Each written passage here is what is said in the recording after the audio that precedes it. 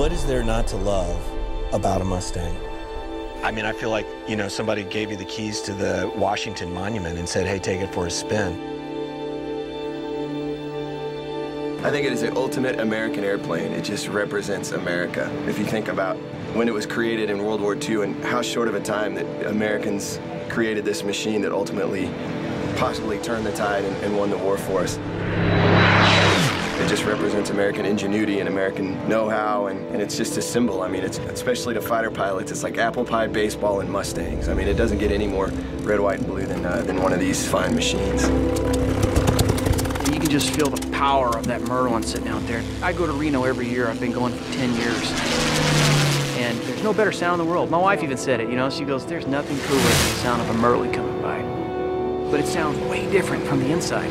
It sounds like an angry sewing machine, but you can still feel, you know, that horse, that wild Mustang energy. I mean, it's an inanimate object. You know, it's just metal and different kinds of hardware. When it's together, it's beautiful, it smells good, it sounds good, it feels good. It's definitely an escape. Which is why I'm so impassioned with the thing. The responsibility and the history and the legacy and all of that that comes with this aircraft, you can feel it just by touching it. It's much more graceful than a heavy metal jet aircraft.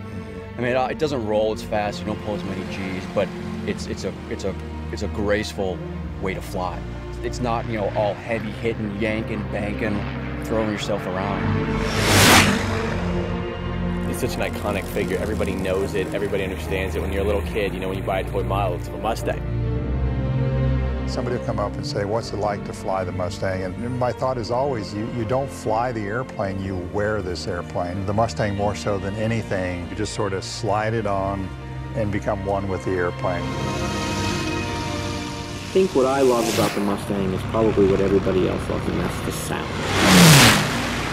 You can tell a Mustang from miles away, and all you have to do is hear the Mustang once, and you start a love affair with that plane that just never ends.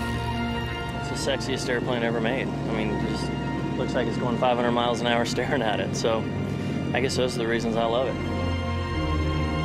This is the best way to get off a Mustang. You want to know what's cool about a Mustang? Is that Air Force pilots in training are orbiting this airport so that they can take a look at a P-51 Mustang. You know why? Because they know that this is the coolest airplane in the world. Whether it's the three of us, two of us, or just a solo, is really focused around the machine. Most people who go to an air show know what a P-51 is. Many people go to an air show because of the P-51. And it has a very unique sound. It has a very unique appearance. And there's a significant amount of history that goes with it. We love this aircraft, and we want people to enjoy it and see how much we care for and respect it.